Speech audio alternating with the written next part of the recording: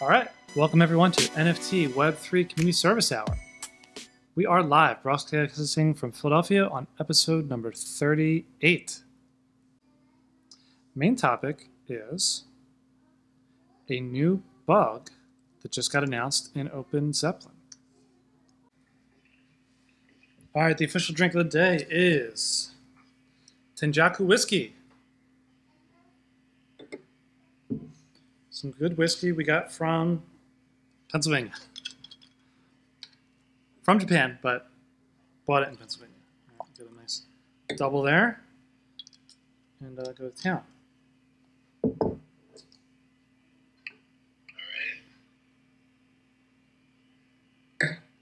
right. Smooth in that Japanese whiskey of not a lot of flavors. You know, not like all over the place. It's like direct.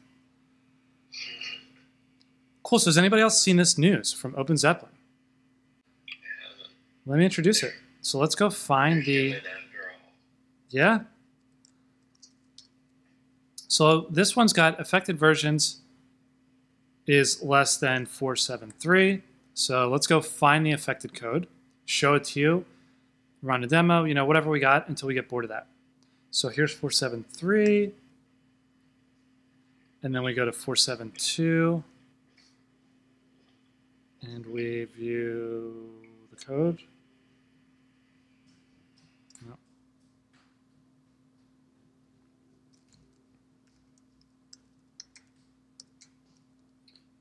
ECDSA.sol. Okay, so here's the vulnerable code, and we'll just go through it, and we'll see which one they're looking at. The function .recover and try recover are vulnerable. So let's go find recover. You want to introduce what ECDSA is? Yeah. So ECDSA in general is cryptography. This is how public key and private key works on Ethereum. You can use it for other stuff too, but the basis of Ethereum is ECDSA. So that means when you have a key, let's go find a key real fast. So this is an ECDSA public key. Not really, but sort of. And then there's a private key behind it. You can use the private key to generate the public key. You can sign a message with the public key. No, you can sign a message with the private key and verify it against the public key.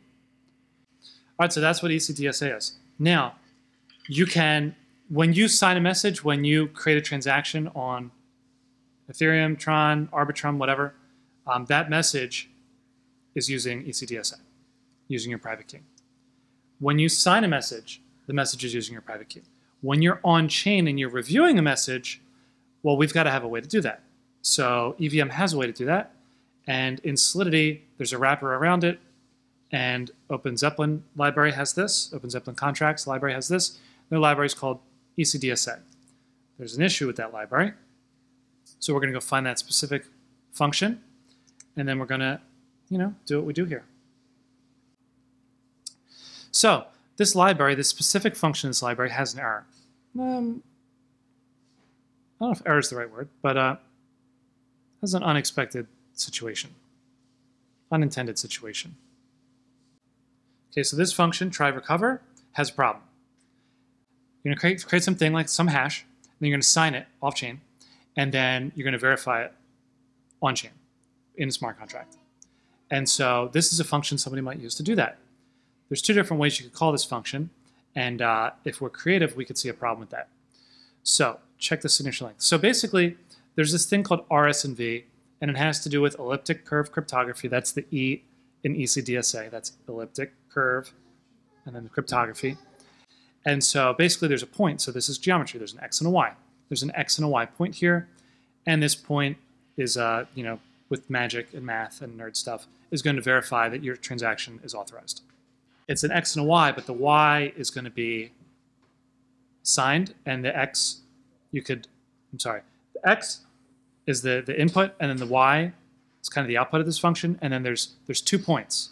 So you could guess, there's only 1 point here. There's a special point on the left, but for other ones, there's a symmetrical points. There's an X and a Y. So basically, you're going to have an R and an S, which are the inputs, and then the V is going to be a bit. So you got a byte, you got a word, and a bit. So that'll be 32 bytes plus 32 bytes plus 1 bit, and then a bit rounds up to a byte. So that's either, that's fancy. So there's 2 different ways you could do it. Now, the one way that you could encode this information is using 3 different, you can use 32 bytes and 32 bytes and 1 byte. So that's 32 plus 32 plus 1 is 65 bytes. The other way is if you shove the V and the S into the 32 bytes, there's a way to do that, and the result is 32 plus 32 equals 64. So there's 2 different ways you can encode this, either the 64 or the 65. So what that means is there's 2 different ways to encode the same signature. So that's important. Got a hash and a signature together. And really, then we get this thing. Okay, so now we've got a 65-byte encoding. Okay, and then we've got that goes in there. This is not nerd time, so you're going to understand this, and you're going to get it. We've got a 64-byte encoding, and then this thing is going to go inside of here, and then it's also going to go inside of here. It's going to go inside, and then the result is going to go to some smart contract. And what is the smart contract going to do? What is any smart contract? Just yell something out where you might want to verify something, maybe with a signature. Mint some NFTs. Okay, mint NFTs. And we would be using a signature because that would be something like a mint pass, lazy mint, something like that. Cool. So, really? So then we're going to take this thing and we're going to send it to the mint pass contract. So that means we could either use the 65-byte encoding or the 64-bit encoding. 64-byte encoding. That's the problem. This design is a failure. This is already a failure. Why would they have that? There's 2 different ways to encode things. So you can encode it this way, is, quote, the standard way. You can encode it this way, which is, quote, the efficient way. And they're both fine.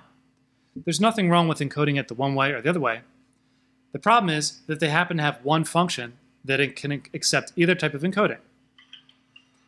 And the result is going to be, it's going to put a yes here. So it's going to be yes. The function is going to spit out yes. So the problem, and if you're making a smart contract, there's a specific feature where this becomes a problem. And the feature is related to, it has to do specifically with replay. So maybe you're going to mint an NFT, but they only want you to mint it once. So sometimes the way people will do this is they will take 2 things. They're going to take the hash. Okay. So there's going to be a hash, and there's going to be a signature, and then there's going to be this thing, this encoding, and then it's going to have an output, which is a yes. This is going to be the OpenZeppelin. So this is going to be, this is done off-chain. This is done on OZ contracts. And then this is done in some mint pass on-chain.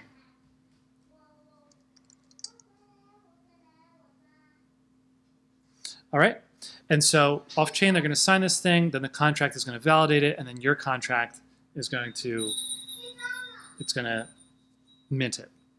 Okay, so we want to prevent the same signature from being minted twice. So the one way you could do it is you could take this hash. So somehow it's going to validate this transaction. Now the problem is, if it validates the hash, this is good. So it doesn't matter if it's encoded at 65 byte or 64 byte. As long as it validates, then when it's minted, it's going to remember already minted hash. Okay, so this is cool. Here's where the problem is. So let's go to the attack. The attack is when instead of looking at the hash, it looks at the encoded hash. Now here's where you've got attack.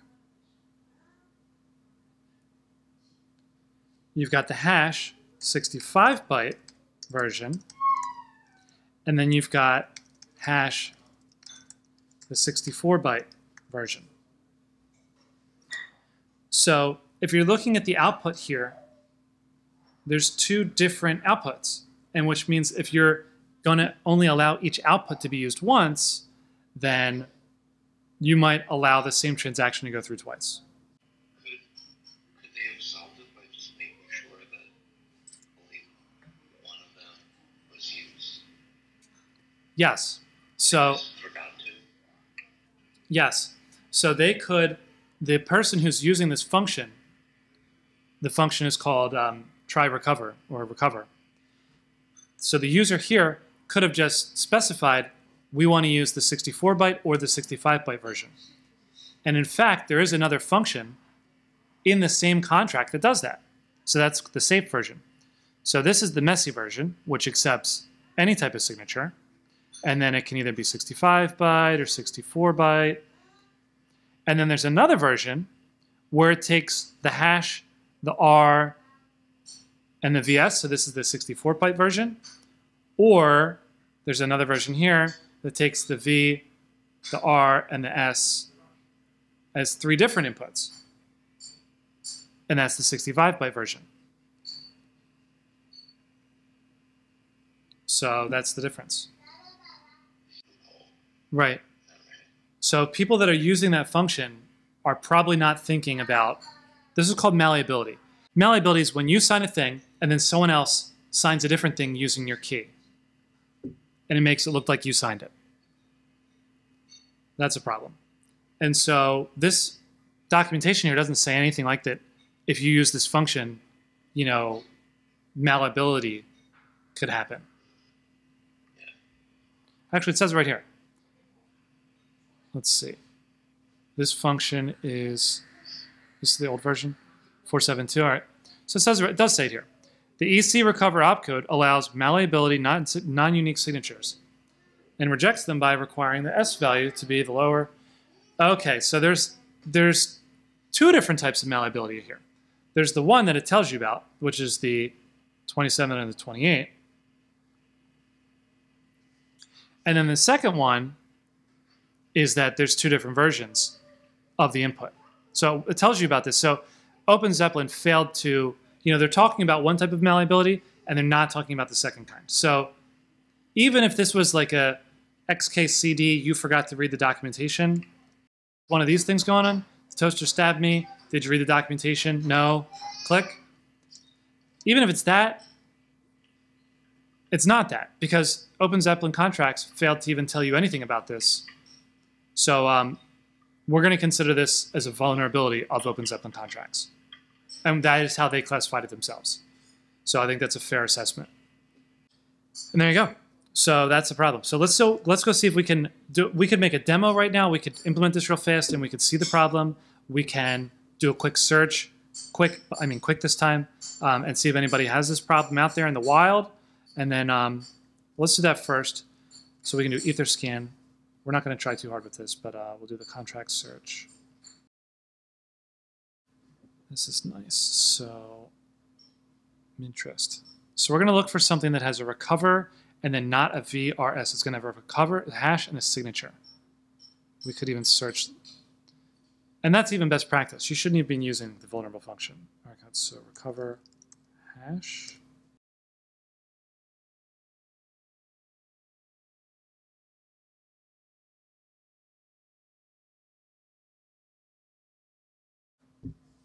How common do you think it'll be? We can also check on GitHub. Yeah, good point. Let's do with that. All right, let's go. Anybody remember Google code search back in the day? Gas saver.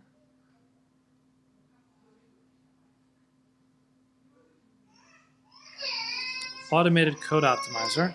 Okay, doesn't look like a deployed contract. I guess we can limit.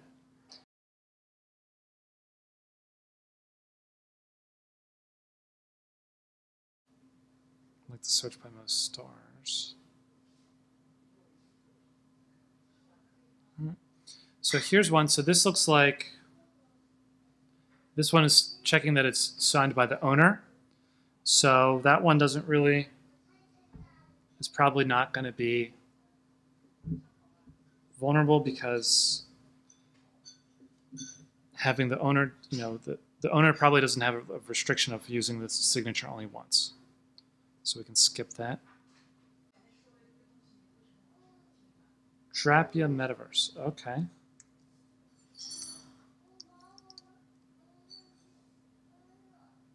So this one only allows, so this one's not using the second half of the problem. It's not,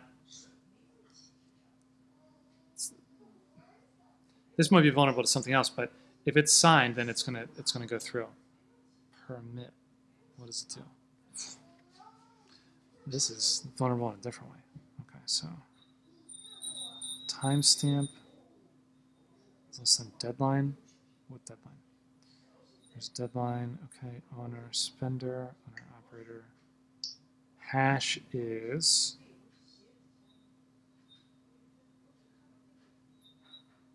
use not.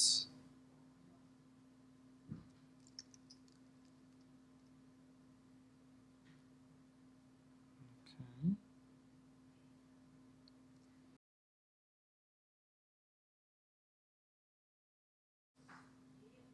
They're putting two different, so they're doing a 65-byte signature. That's not a problem. Two user multi-sig. These guys know what they're doing, so it's probably fine. Mock, we don't hack mocks.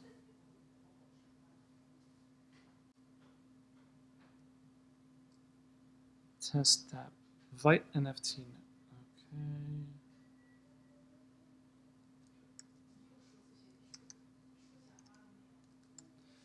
Okay, then is valid signature.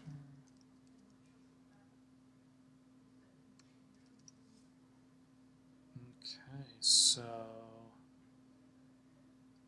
this is possibly affected.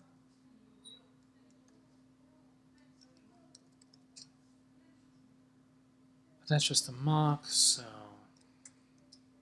we don't hack mocks. We go big time. Normalities. So is this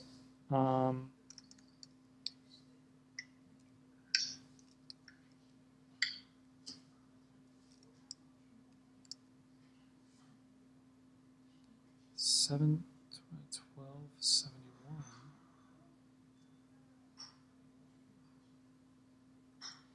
is valid signature.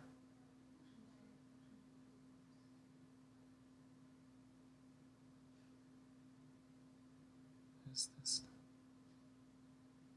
Oh, using magic values. Stole this idea from ERC 721. Nice. Okay, so we just found an issue here with this advisory. So that's good to know.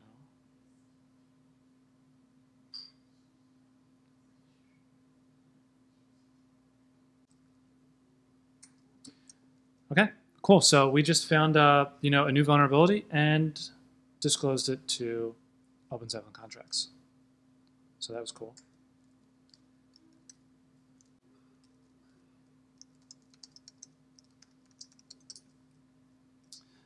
Okay, and then, all right, we're doing pretty good here. Crypto hunt, down. Again, it'd be really nice if I could just search like only the important contracts. This one's not affected. Hive. Affected. Limit to repos with stars. Good point. Something like that. Yeah.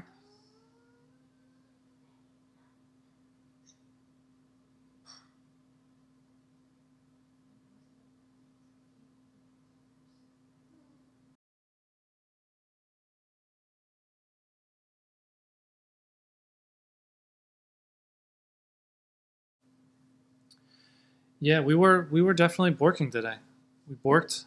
Well, let's wrap it up today. So let's do our official tweet here, and we'll spell it out for Magic King. What's up, 6120?